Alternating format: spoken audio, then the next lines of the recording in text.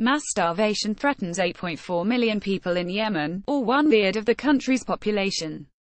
UN Secretary-General Deputy spokesman Farhan Hack told reporters. In his statement, he presented extracts from the observations of the UN Humanitarian Aid Coordinator in Yemen, McGoldrick.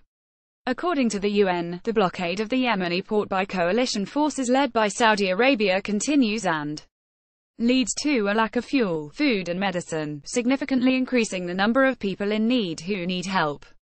McGoldrick stressed that the main priority for coping with the crisis was the resumption of humanitarian operations in Yemen. In his words, millions of people, including the 8.4 million Yemen who are on the brink of survival, depend on the ability of humanitarian workers to continue their work and provide them with the necessary medical care, clean water, food and shelter. A serious cause for concern for the UN remains the cholera epidemic, which continues in the African country. Since the beginning of December, the country has registered 975,000 cases of people with dangerous infectious diseases. More than 2,000 people have died. Please log in to post a comment.